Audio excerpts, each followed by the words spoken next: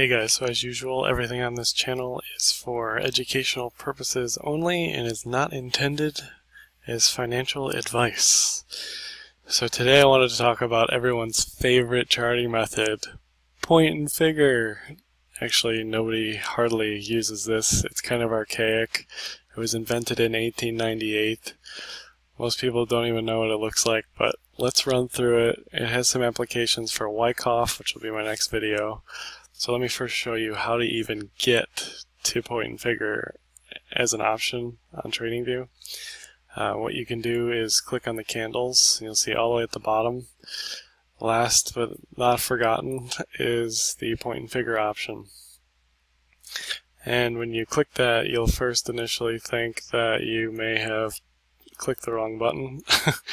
And you'll see all these X's and O's, okay? So the next thing to explain is the settings. So basically, point and figure is a system not based on time, like traditional charts and candles, but based on price movement and price action.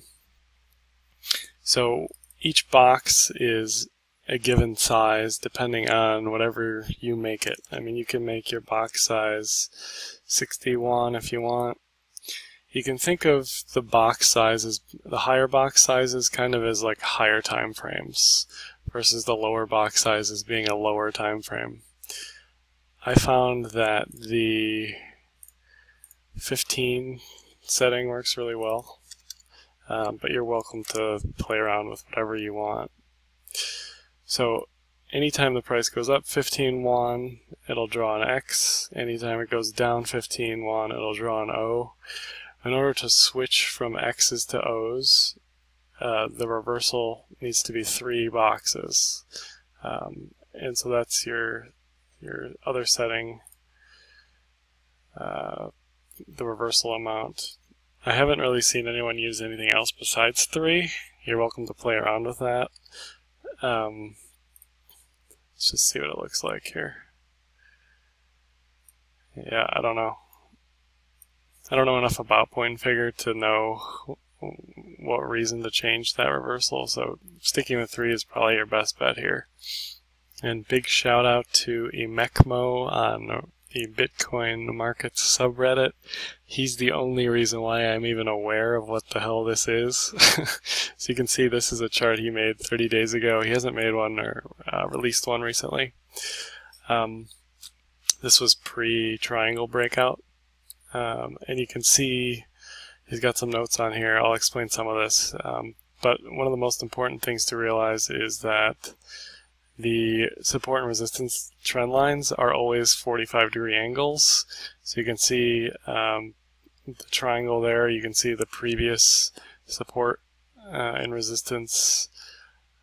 This is kind of easier to do on Excel than it is in TradingView. You get cleaner lines. You get a cleaner chart.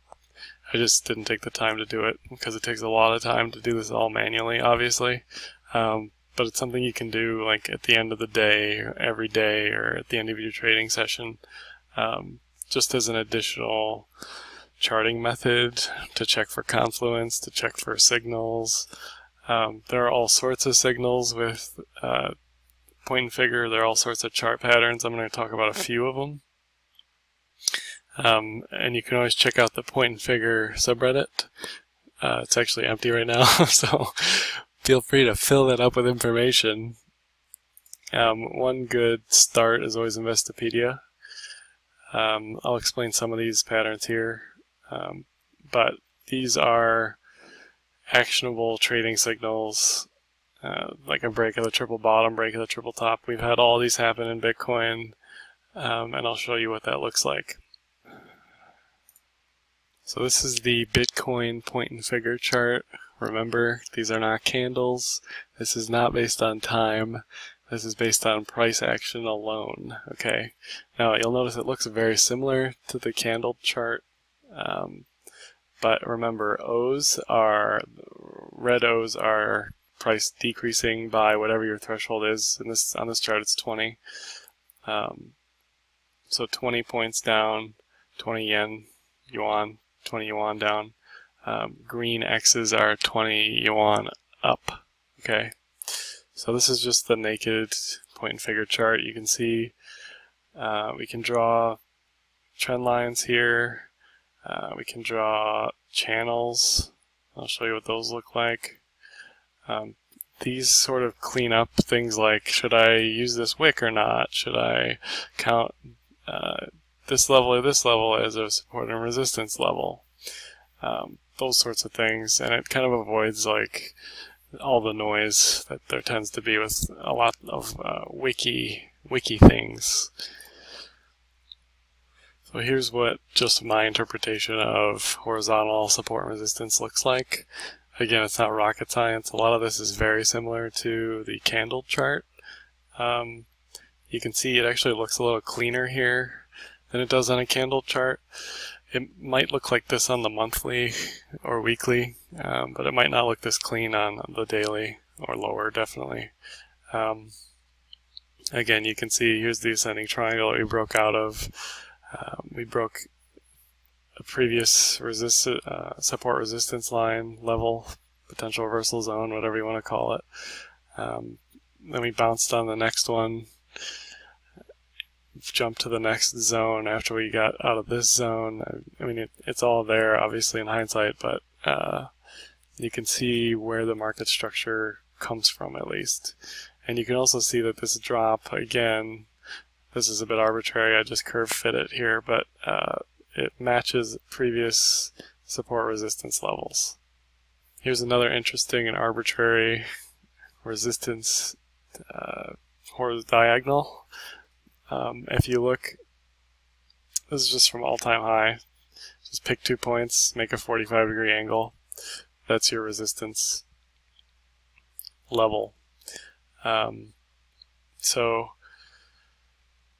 I'm just drawing this line, and once we break that line, we get a pop-up, right?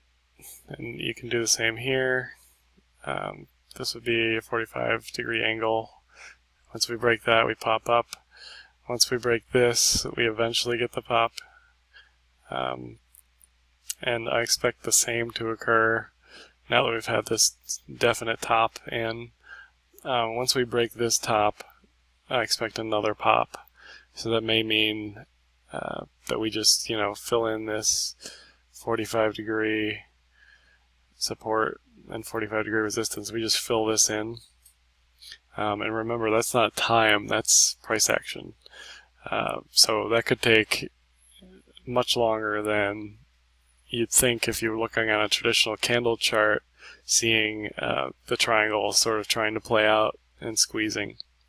And again, here's another interpretation just of channels, what those might look like.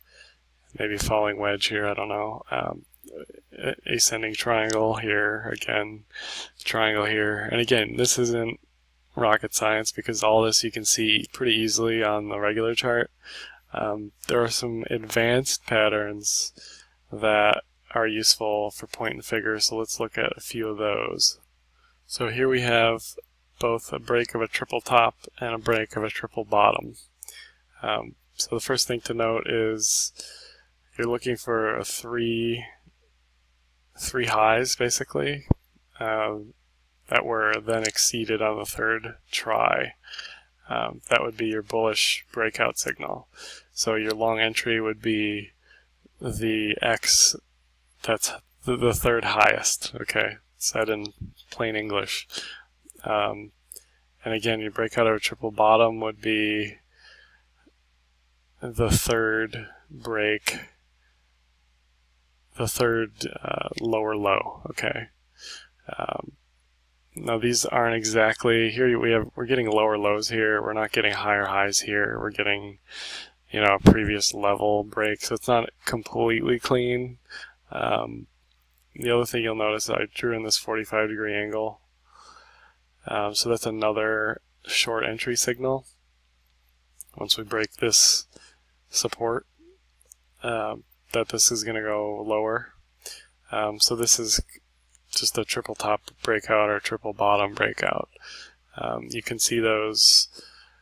This is on 15. Depending on how you want to play these charts, you can move it down to 10 or 5. So yeah, you might want to play around with those settings just to dial in on how you want to trade on the point and figure stuff. So these next two are the Catapult Patterns, which I think are probably the most actionable, tradable, profitable. So obviously when you think of a catapult, you're thinking of something going far. So what the traditional catapult pattern is a triple top or bottom followed by a triple top or bottom followed by a double top or bottom breakout. So in this case, this was the ascending triangle you'll recognize. There's another pattern here called a saucer bottom where you get kind of like an inverted head and shoulders. You get a high, low, high. So there's your first buy signal. Second buy signal is this triple top breakout. You get the third high breaking the previous two. So that's a buy signal. Then you get a consecutive triple top breakout. So those two together are what make up the catapult, and boom. Again, this is hindsight. So use this to trade the point and figure charts in the future. So here's a great example of something I didn't see before we dropped, because I wasn't really paying attention to point and figure and didn't really know much about it. But what we have here is a bearish catapult. You can see we have a triple bottom break. Now whether or not the bottoms or tops should be horizontals, I'm not exactly sure. I'm just going to make this one diagonal because it's convenient. But you can see on the third, this is technically a quad bottom break. But on this break, so we get the first triple bottom break and then we get the second double bottom break. That's your short entry signal right there. So obviously that would have been super profitable. That's why I think the catapult patterns are something to watch for. There's a website that I'll link up that has a ton of information on point and figure, and there's another website that breaks down all these patterns. I'll link that up as well. Again, point and figure not really used that much nowadays that I'm aware of. Again, I only know of it because of Emocmo on Bitcoin markets. Shout out to Beauty Bubble for pointing me to some more information on point and figure. Like, dislike, share the video. Let me know what you guys think of point and figure. I think it's pretty cool because it's not based on time. I think that's the number one thing. And the other thing is it's kind of avoiding the super noisy day-to-day action, and it's just looking at purely price action. So question of the day, do you use any altered candlesticks like Heikin-Ashi or bar pattern, for instance, and have you noticed any advantages or disadvantages to that? So as always, happy trading.